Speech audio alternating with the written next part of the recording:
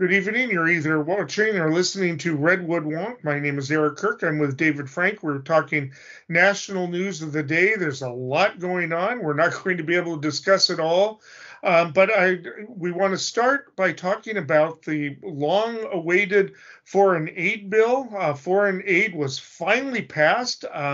Kind of a miracle, maybe. I don't know. I mean, it was very interesting what happened. A very interesting coalition to pass aid to Ukraine, Israel, and Taiwan, with very interesting opposition coming from the new conservative isolationism, kind of reminiscent of the 30s. I mean, you think in terms of Charles Lindbergh opposing aid to Britain in World War One, saying that the Germans can't be defeated. I mean, the Freedom Caucus members standing up in Congress saying Russia cannot be defeated and Ukraine does not.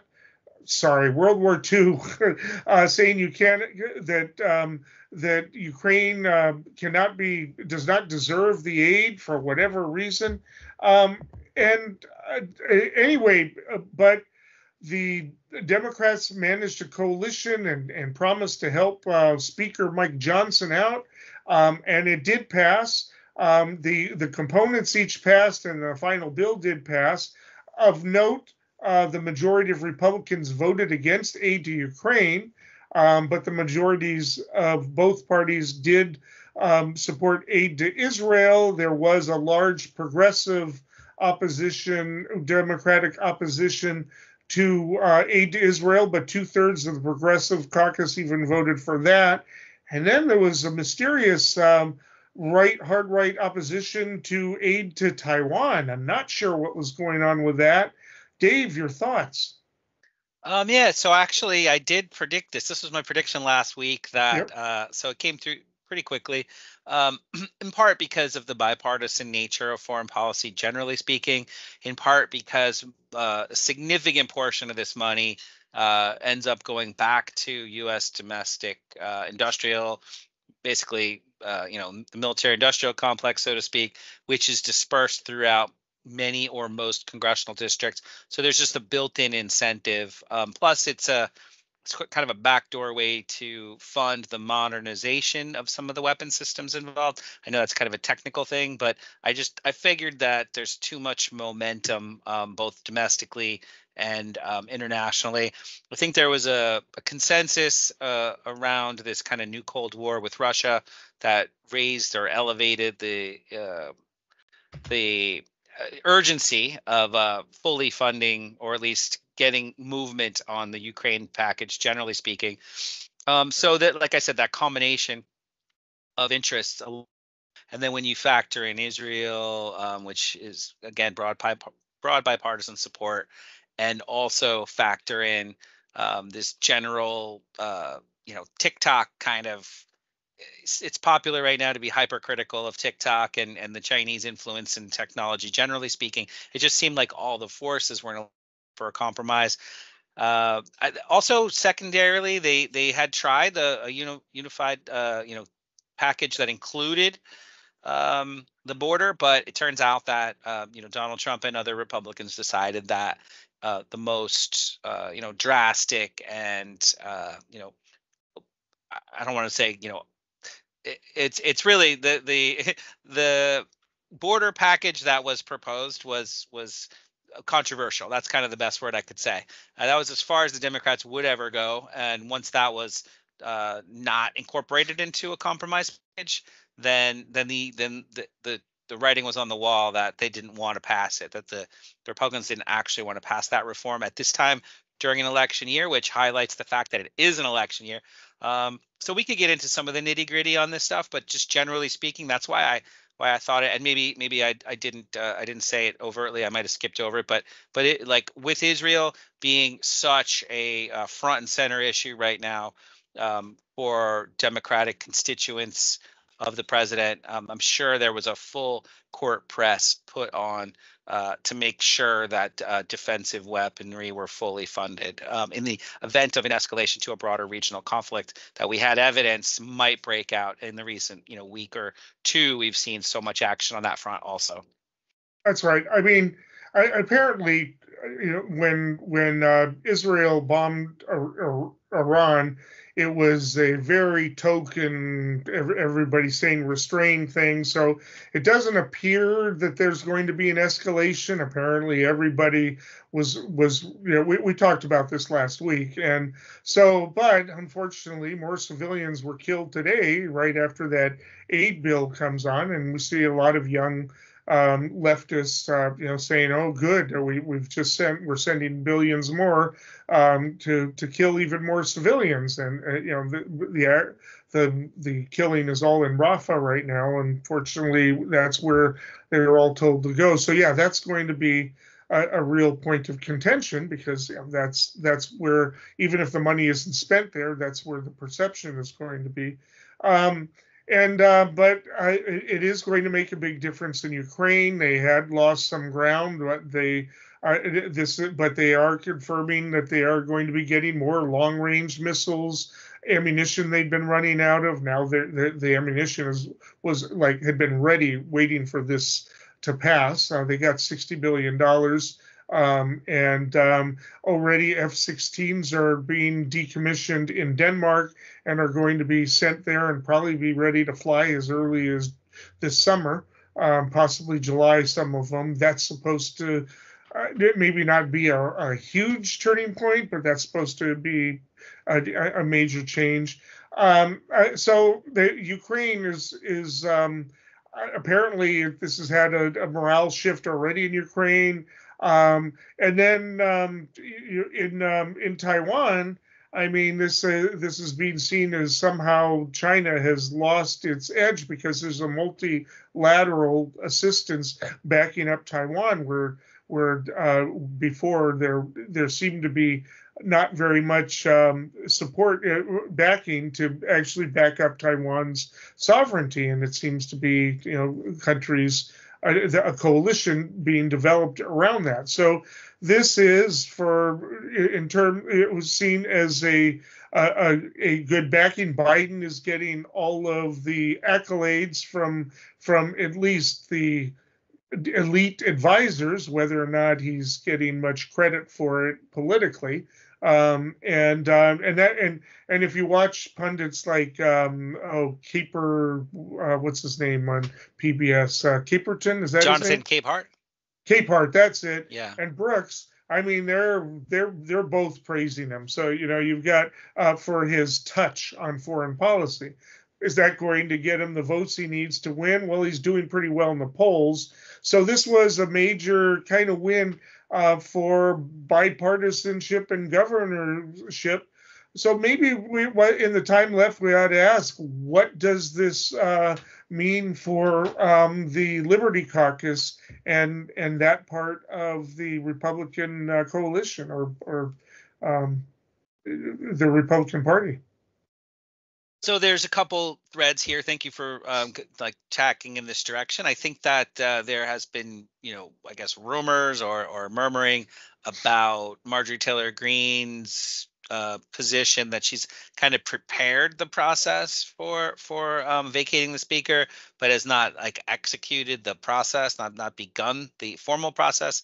And I think her public statement was something like that people will be they'll go back to their constituents, they'll hear from them, and that there'll be some groundswell of opposition to the bipartisan approach that he's taken here on this foreign policy package.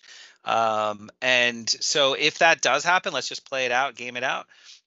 If the Democratic Party stayed on the sidelines, then there would not be any doubt that at least some people would splinter off in that caucus you described, the Freedom Caucus. But the truth is that I think that the alignment had to have already been solidified. That if he took this plunge and moved these policies through the House, that there would then be some backing by the Democrats will save his butt. Yeah, save his butt. Exactly that. So I suspect that that's what's happened there, or what will be happening. But then the question is, well, all the posturing about not just the culture war issues and not just the budgetary issues, but these specific foreign policy issues, like you said, kind of that America First mantra.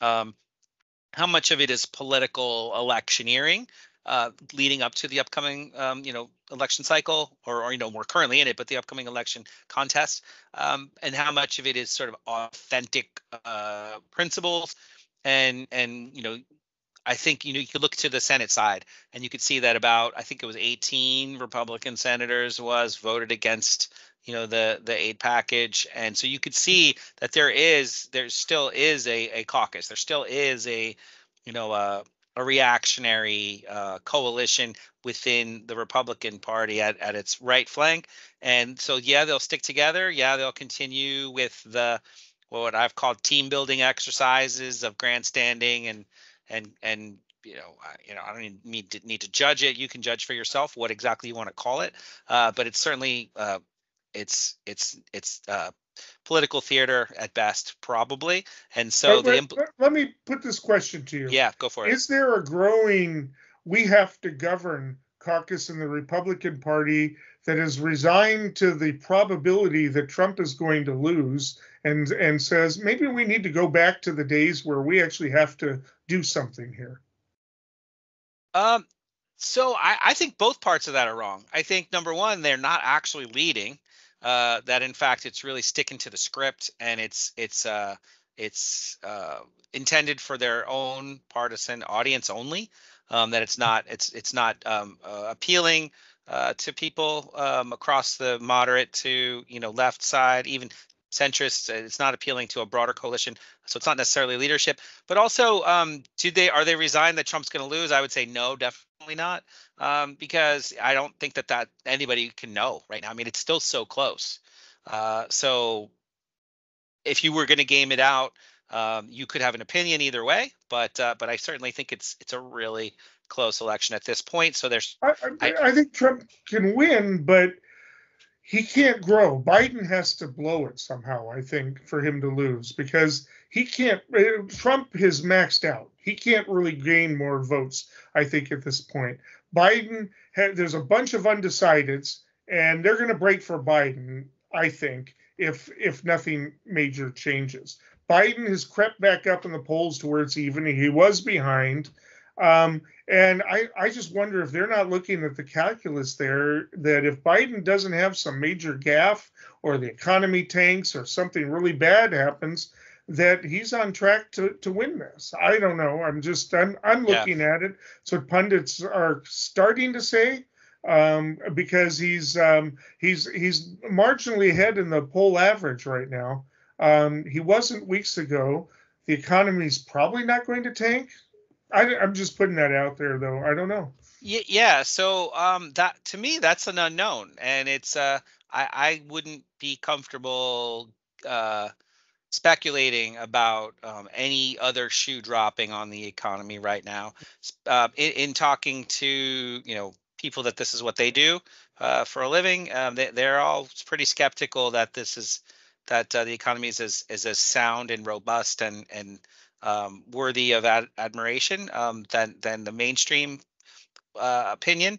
We could look at the actual data and say, come up with different conclusions, but I think there are a lot of people out there that still have a hangover from the inflationary pressures on their budgets, right. And also there's people that are one-trick ponies in culture war and one-trick ponies in tax cuts, and their reality kind of bends around those policies, despite how thoughtful they might appear on the surface. I'm just saying, because the people who did this have to figure they're going to take some wrath from the Trumpers for having voted this way.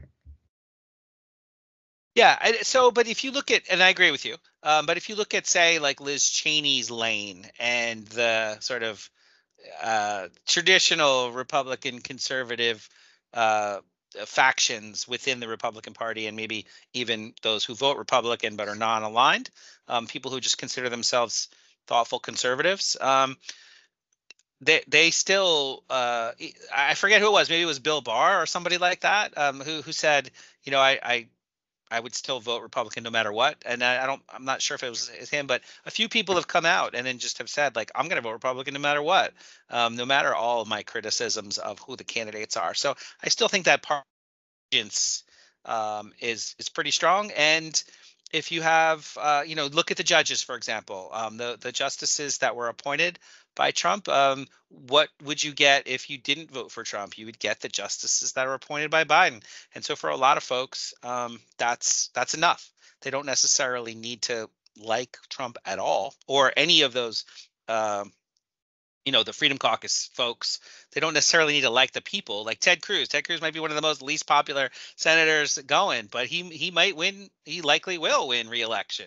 Right. So it's not necessarily about how your favorability ratings or charm or curb appeal. It could be just some like I said, some allegiance to the status quo. And I'll add one more thing here. I know we're almost at the end, but some people are internationalist in scope.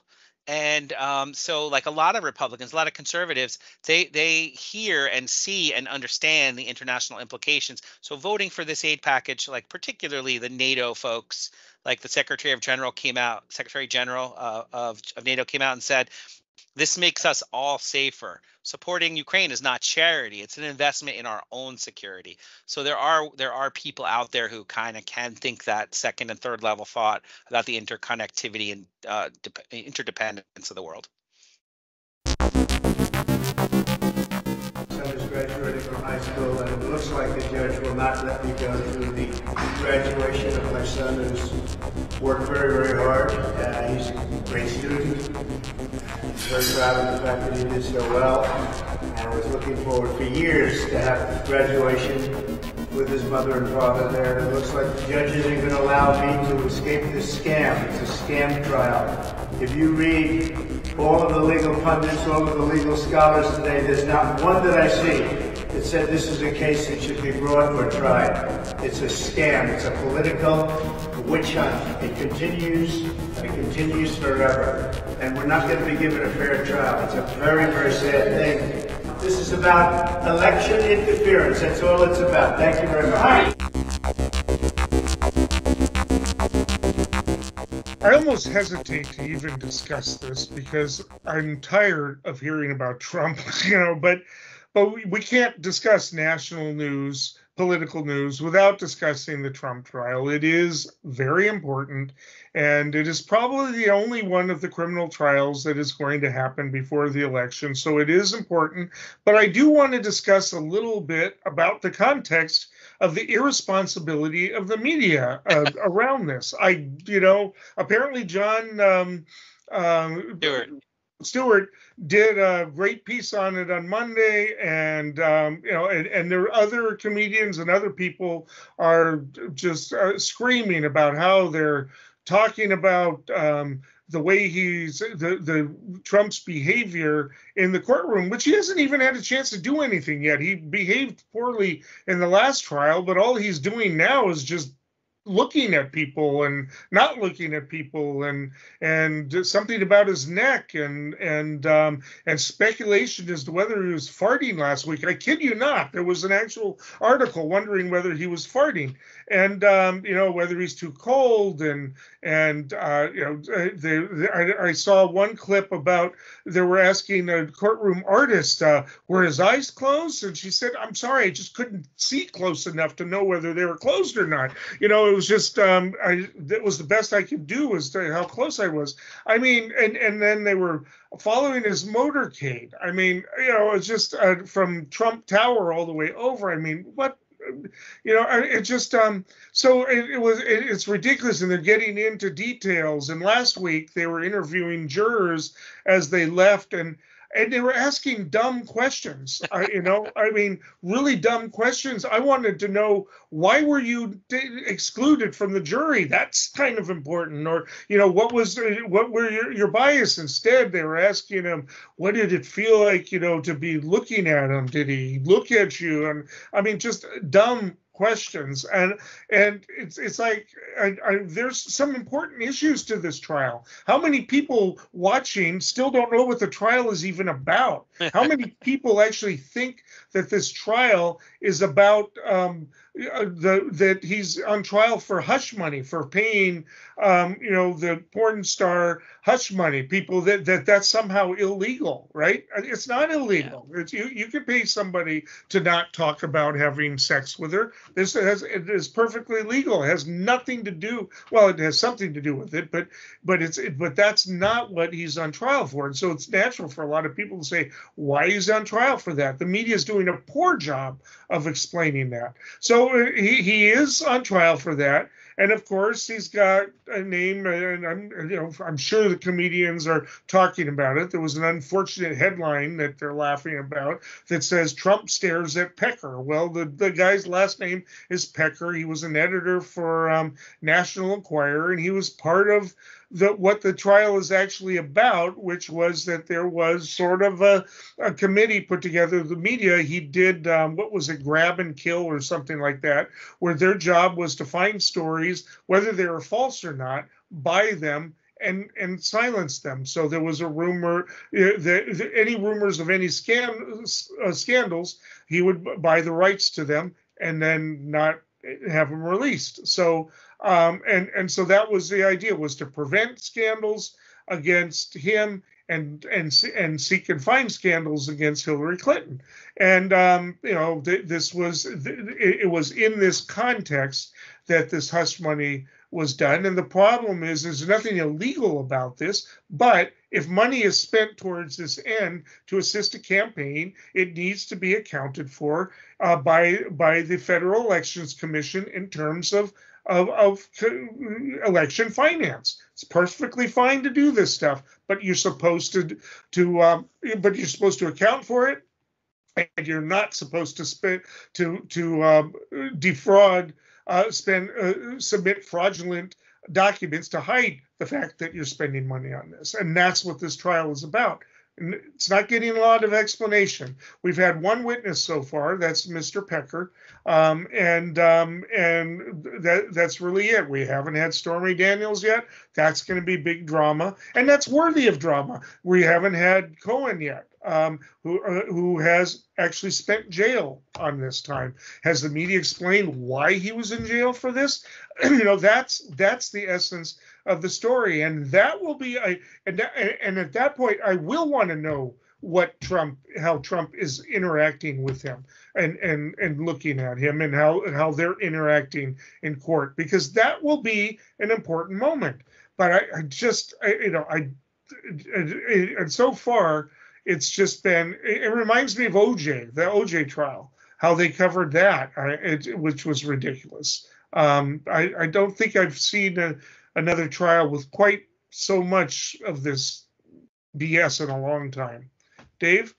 Yeah, so you framed this well, I think, and you've, when we proposed this topic for discussion, it really was about the media circus, because we talked about the actual kind of legal case last week, but now there's been, a few developments, but as critical as I've been about so the right-leaning media in terms of its team building and kind of how they'll take any given issue and kind of blow it out of proportion and twist it and turn it, I think to a certain extent that's what's happening about this trial. This isn't a particularly interesting trial, but you wouldn't know it from watching regular media because, like you said, they're following every wrinkle or non-wrinkle in its minutia.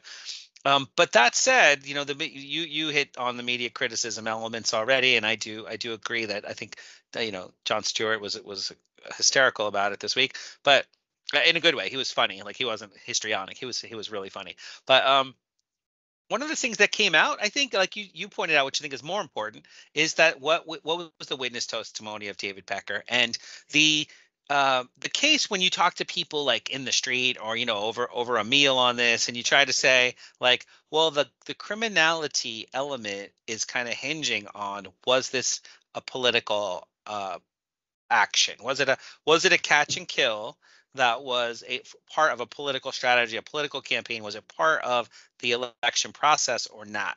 Because if it was just his personal, private decision not to have his name dragged through the mud, this is Trump. If he doesn't want to have his name dragged through the mud about his extramarital affairs, that could be considered a private action. But if there is evidence that and witnesses speak to that he's actually said, okay, I'm running for office, but there's going to be people that are going to talk about me. So I need a plan, and you guys are the plan. And so really, that's sort of what the prosecutor, that's the case they have to make. Well, the first witness made the case pretty clearly and said, hey, we met and this was our plan, and it was to help the campaign. And I don't necessarily, I mean, maybe I'm mistaken, but I don't know if he knows that he made the case so strongly in just describing his own actions as being part of that, because I think that's the persuasion part you have to put to the jury. That was this just a private act that's politicized, or was it actually, a deception, a fraud? Was it what officially those felonies? Like I think it's 41 or something like that. I think that's about, or 30, whatever the number is. It's in the 30s. Yeah, over 3 dozen payments of $35,000. Over a course of a extended period of time to fund a catch and kill expenditure related, allegedly related to the campaign. So that's, I think the whole case hinges on, hey, is this excessive, or is this something that is criminal? And maybe that's why Trump seems so bored, because it just he knows he's in the hot seat and there's nothing he can do about it. And he can't speak much, and he's kind of like constrained. We talked a little bit about the psychology of Trump in this. Plus, he, in addition to knowing that he's not campaigning during this time, and he's not basically very free during this time. There you go, 34 felony counts in this hush money, 34 payments, or line item alleged felonies for misrepresenting how that money was spent. So I mean, I'll hand it back to you, but I think that this first witness, and then as you mentioned, Cohen, when Michael Cohen testifies, he's a lawyer, right, by training, and he's a witness that's cooperating, so he'll make the case even more strongly, and I think that's when we're going to see Trump really start to twist in the wind, and that's we may actually see more belligerent reactions to divert attention away from this trial because of how close to the bone this may hit. Yeah, and this is a criminal trial, so it's actually a little more serious than the last one. The last one was just about money, and so I don't know that we're going to see Trump getting up in the middle of summation and walking out and carrying on. I mean, there's still issues. He's still he also had a contempt hearing. The prosecution argued that there were 10 violations of the gag order, and Trump went outside and claimed that there's never been a gag order before, and that's a violation of his First Amendment rights, that these are people who have attacked him. He should have the right to attack back. Again, referring to the judge's daughter, who had a social media account that she hadn't been on for a year, but whoever had that social media account had some sort of image of him or something that was not flattering, and so he made an attack on her, not realizing that she no longer had anything to do with the account. I mean, and so they're going to talk about whether or not this was a violation of the order, but his daughter wasn't specified in the list of people that he wasn't supposed to talk about, right? He could talk about the judge, and he could talk about Bragg, the lead prosecutor, but he's not supposed to talk about junior prosecutors or staff members or court staff or witnesses or jury members. So Trump apparently was really looking for loopholes in that, and so we're waiting on that. The prosecution at this point was not asking for jail time, but fines. But still, it's significant. This could happen. So other than that, We've just had the opening statements. It does look like Bragg is going for the angle of election fraud. I think that's a little bit of a mistake because I guess technically speaking, because he filed fraudulent documents with the FEC, which is the Elections Commission. It's election fraud, but I just don't think that's a phrase that applies. It's playing to the emotions, I think, of the jurors, but I don't know.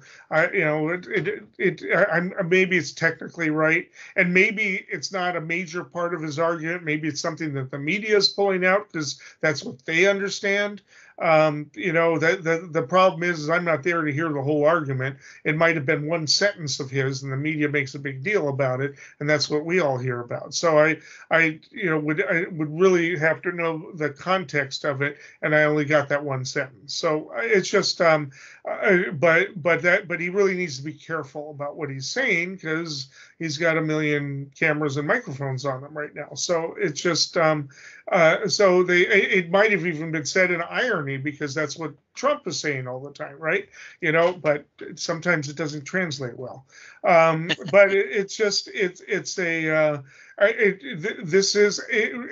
from a lawyer perspective, it's an interesting trial. People who I know friends and family who support Trump say, has anybody ever been charged with this before? It's like, charged with submitting fraudulent documents to the government? Yeah, I think once or twice. It's happened before. I mean, it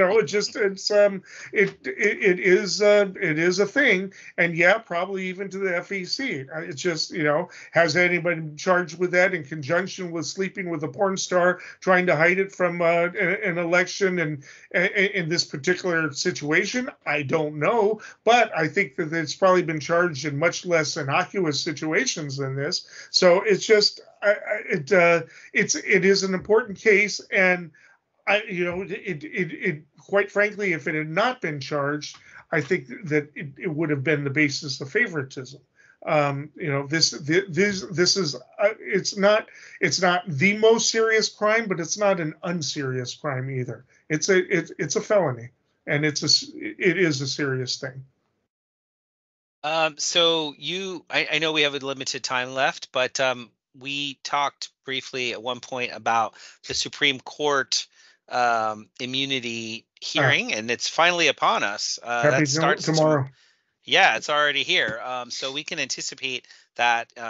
Briefly, we could foreshadow it a little bit here, and I think the fact that they chose to take the case.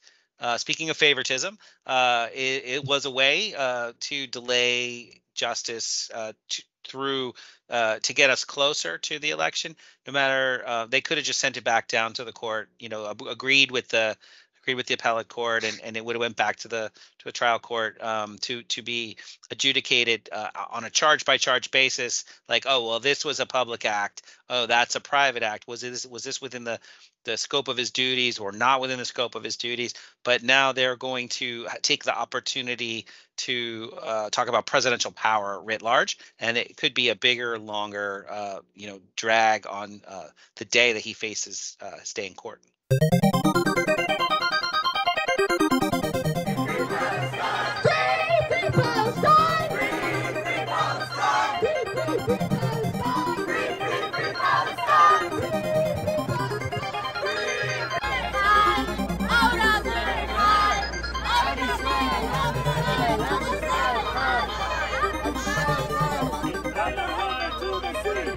Palestine will be free from the river to the sea. Palestine will be free.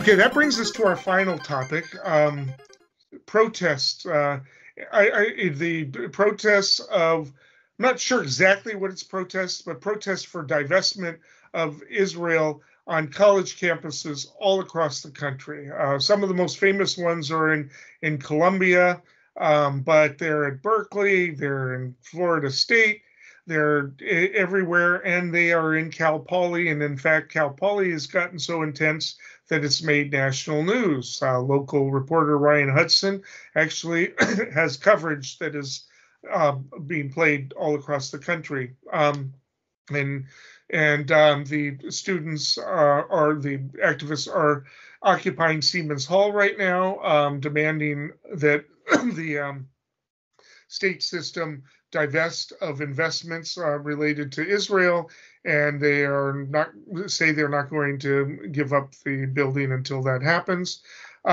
Police from different agencies attempted to retake the building the other day. I'm not sure exactly what day, and they were unable to do that, but not before injuries. Some of them somewhat serious. I saw bleeding heads. Were happened. You can find it on Redheaded Black Belt, Lost Coast Outpost, and Washington Post and Fox News and The Guardian. So a lot going on.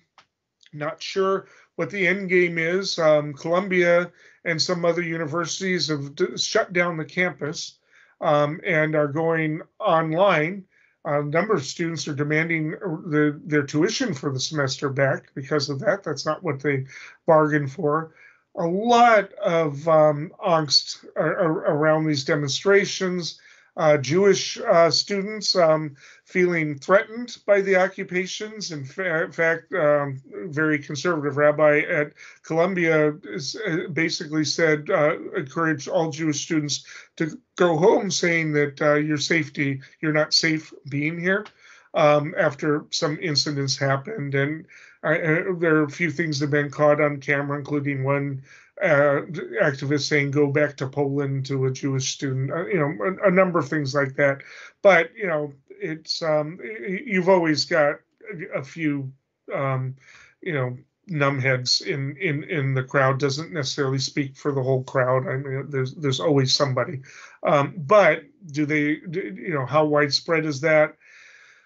It's, you've got a lot of very idealistic people willing to do things. I do want to talk about what the end game is for these demonstrations, and we can talk about what they are going to accomplish, but they definitely got attention. They didn't start this week. They started last week. They here in California, they blocked I-80 and for several hours, and the Golden Gate Bridge. Some of them gave up their cars.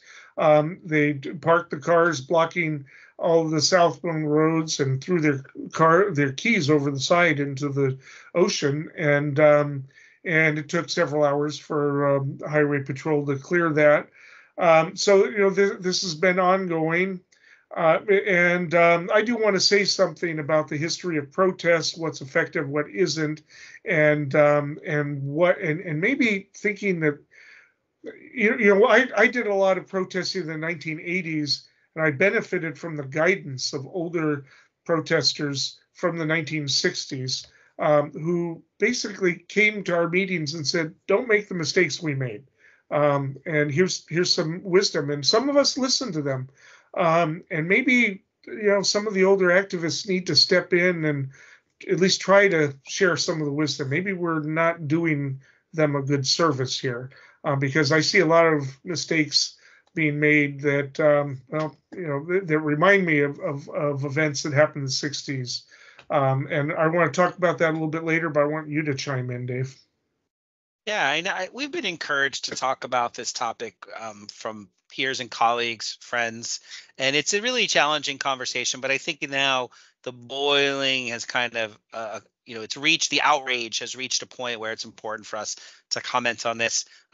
What's in question before we talk about the protest, I think, is that outrage about the policy decisions of Israel in their response to the October 7th events, the severity and the impact on the well-being of the Palestinian people. Over 70% of Americans, a significant majority of Americans, have self-reported that they are critical and they have these same concerns. But the question is, what do you do about it, and who's best placed to impact, to represent America in this. And when there's a vacuum of leadership at the governmental level in mirroring or representing that the questioning of these choices of Israel and the United States as such a pivotal role that we as a country do in supporting them with defensively, that makes sense. It's part of the tradition of civil disobedience. So the question is, people who are engaged in protest, they get to use the techniques of their choosing, but they have to be willing to pay the consequences. So now what we're talking about is what are those choices and what are those consequences?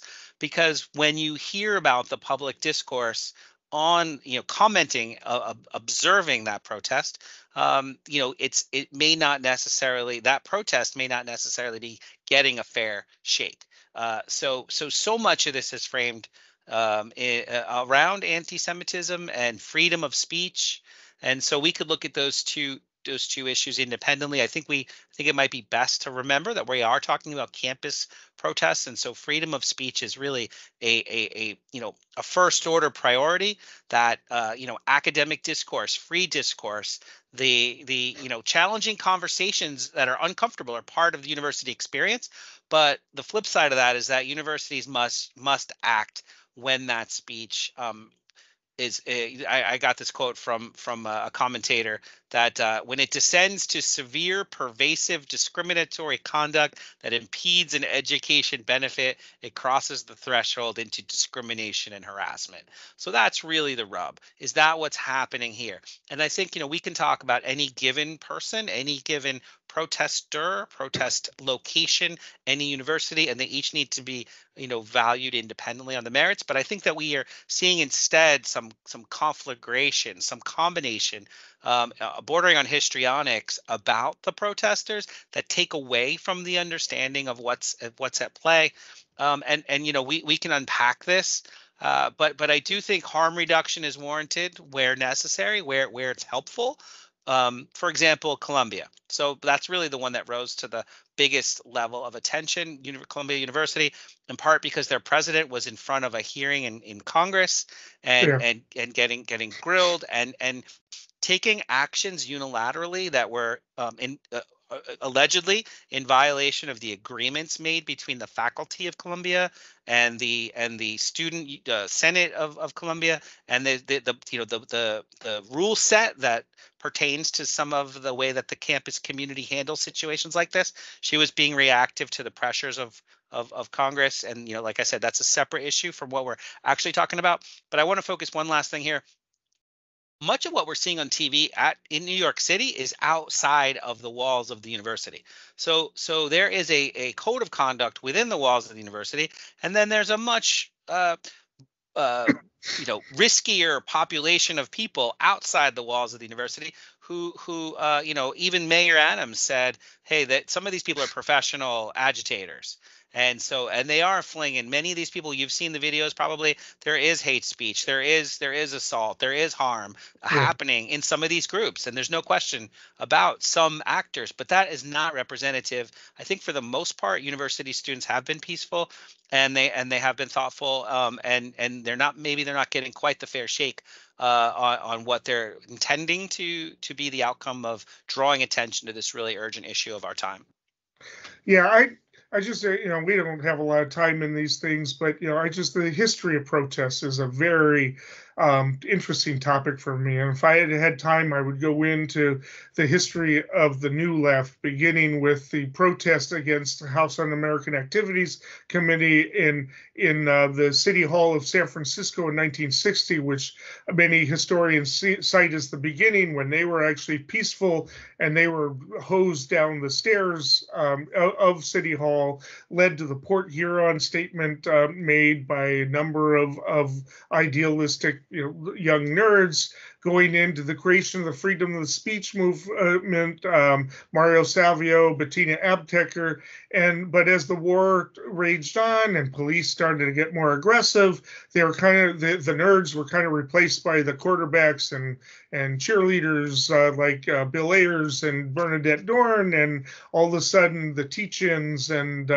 Vietnam Day marches were replaced by Days of Rage and the Weathermen, and all of a sudden, it became war zones in the demonstrations. These are the stories that were told to us in the 1980s, saying you got to organize these demonstrations with a code of nonviolence. You got to have at least the organizers adhere to them. You got to have a way that you talk to the police and talk to people who are not in the talk to counter demonstrators. You got to have a code that you don't vandalize, and you got to have a code that you don't initiate violence, right? And you have an understanding ahead of time, and you have people at these things. Over the years, we've kind of lost track of that, and we have not been imparting that on it. And that's not to say that we should go in and wag our fingers at young people. It's just, it's that we should just offer this. Not tone police them, not tell them that they don't have a right to be angry, and the rest, but to at least offer that this, and also that you need to have realistic goals. You can't just go in and say divest. When we under the advice of older advocates, professors and the like, when we were pushing for the divestment of UC system from South Africa, we actually had economics department people put together a program to propose to the union and everything as to how you could divest without losing a lot of money. Right. I mean, it was and then we had sit-ins. We occupied libraries and administrative offices, and so we actually had a coherent plan.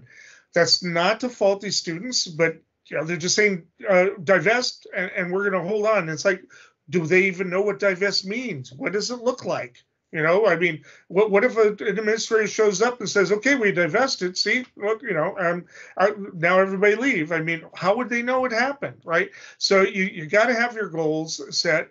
I'm just saying, there's got to be a little more thought put into it, but they don't know it if they're just students one day and then they're angered because the bombing just goes on and on and on and on, and more kids are dying and being bombed, and maybe Biden's trying to do something about it, but you sure can't see it. He's not talking about it, and and nothing's happening. And it just goes on and on and on, day after day. You just get angry, and there you are, and somebody's doing something, and another person does something, and then it happens, and here you are, and I think it's on us to kind of try to help them out. That's just my thought. Yeah, no, I think that was really helpful to get it out there, because there are people that wish they knew what to do, and they're doing what they can. But I think there's an interesting light that was shed on this by John McWhorter, who's a professor at Columbia. He's a prominent opinion writer in New York Times periodically. He's like an iconoclast. It's always sort of like an avant-garde, almost right-leaning critique of, for example, the left. I'll say writ large. I know that's oversimplification, but what he talked about is that back when he was in the faculty at Rutgers in the late 80s, when people were protesting South Africa's apartheid government, that they really were more focused, like you alluded to. So it was a good segue that they had that, I was there at the time, and I remember they were storming buildings and disrupting exams. Yep. And so it wasn't necessarily, air quotes, peaceful or in compliance with all the university standards. And we had our knuckleheads too that we had to deal with. But but he comments on how, like, now I think he uses the word tenor is a little bit different, in part because of iPhones and social media, and how that there's just a little bit more grandstanding and a little bit more of the ability for people to make themselves like the center of a production, and there's a little more I'm not going to say, I'm not a psychologist obviously, but this idea of narcissism, this idea of putting yourself in the middle of the performance and making making it an event a little bit more about you than it ought to be. Maybe that's a little bit highbrow criticism on his part, but I think that he was alluding to the fact that this isn't it's gone a little too far from his perspective at his campus at Columbia. Disruptions are not necessarily in alignment with the what the university is environment ought to be. But more than that, the abuses that some of the Jewish students there are facing or perceiving that that requires us to be a little bit more critical of the what's happening on the ground that you just didn't see back during the protests about South Africa. So it's a nuanced approach that he's trying to make, but the idea is that, like you said, give protesters a little bit of the benefit of the doubt to a certain extent when it's thoughtful and peaceful and has clear goals, and particularly it's trying to raise to light what appears to be apathy from the population at large that seems to actually agree with a lot of what these people are fighting for. Yeah, no, I agree. There need to be workshops, that where there's nonviolence training, and there need to be workshops within that nonviolence training about anti-Semitism. Some of these kids just haven't been exposed to the thinking about it. Eeny, meeny, chili beanie, the spirits are about to speak. Are they friendly spirits? Friendly? Just listen. All right, this brings us to our last segment, predictions. Dave, what do you have for us?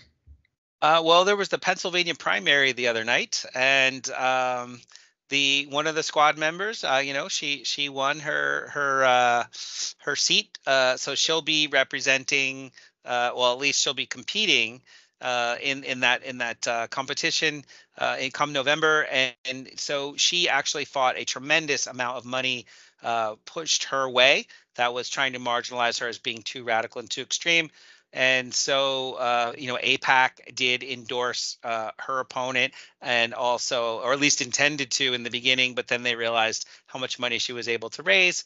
And then so now the question is, will this same fight of trying to raise money against Jamal Bowman of New York and Cori Bush of Missouri, are they potentially going to be pushed out of the box in the primary? And my prediction is that it won't happen that way, and that in fact we'll see that both of these people have a solid base in their communities, and that outside money and influence is not going to be determinative in the primary outcomes for Jamal Bowman and Cori Bush, and they'll both go on to compete in the general election come November.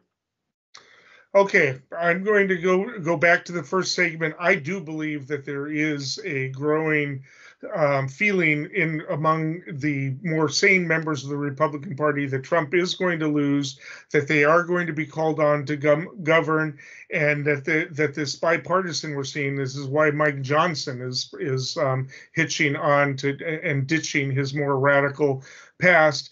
That they realize that the center and that the voters are going to expect them to actually start getting things done. And that although they don't want to have a border bill passed, that there are elements of the Republican Party that just don't want to have it passed, they've got another problem. The arrests at the border have been declining. At first, they thought they could just give credit to Abbott because of the state policies, but the problem is now they're declining in Arizona, New Mexico, and California too, all along the border. Abbott can't take credit for all of them. So they do they let Biden take credit for it by himself, or do they pass a border bill that they can all take credit for it? I predict that there is going to be a border bill that is passed, but it's not going to have everything that they could have had if they passed it a few months ago. So the Republicans are going to have to pass it now. And because the Ukraine bill has passed, they're not going to get everything they wanted, but there will be one. We'll see if these things happen. Until next time, stay informed and stay engaged.